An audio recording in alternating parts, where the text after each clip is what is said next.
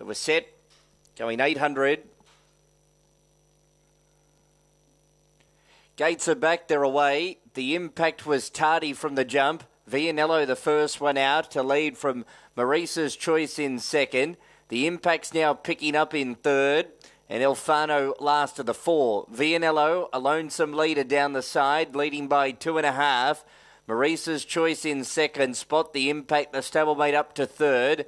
And Elfano will ride the rail and cut the corner.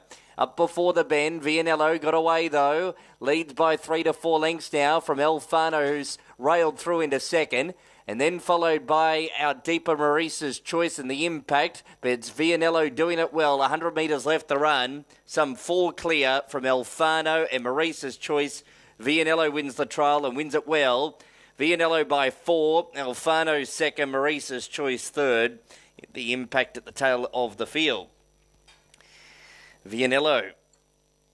Last one to go into the gates. Clearly the first one out.